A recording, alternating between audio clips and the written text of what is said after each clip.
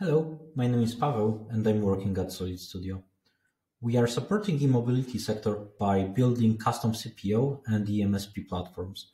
And along the way, we developed a suite of products that can speed up the development. Today, I want to talk to you about virtual charge point. Okay, so let's take a look on the screen. On the left, we've got a dashboard of our OCPP server that is hosted on our AWS infrastructure. And on the right, we've got the virtual charge point that I'd like to discuss. So first, let's take a look on the OCPP server dashboard. We can see that two charge points are actually connected to it. And my charge point CS1 is visible here.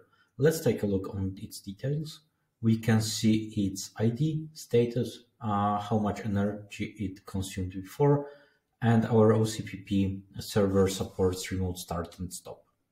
What is very important here, we can see the requests and responses of the OCPP server. So it's super helpful when it comes to debugging of our application. As mentioned before, on the right, we've got our virtual charge point, and we modeled the actions you can execute that can correspond to actually real actions that can be done via the real charge point. So of course, the main actions that can be done is first of all, plugging in the cable.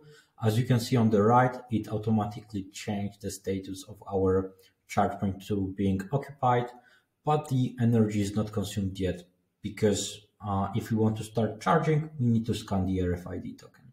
So this is exactly what I did on the right. We can see all the requests and responses that corresponds to the transaction.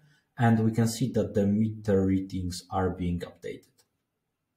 Okay, so let's now unplug the cable. It stopped the charging and the charge point is back available to any new driver. So before I finish, I also wanted to show you a very cool feature implemented recently by our developers. Of course, there can be few people that like to harm your charge point and somebody can shake it.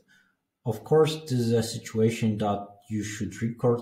Our OCPP server was notified with the alert, and thanks to that, you can build any business logic you would like on your CPO platform. Okay, that's it. If you've got any questions regarding the virtual charge point, please let me know. I'll be happy to help.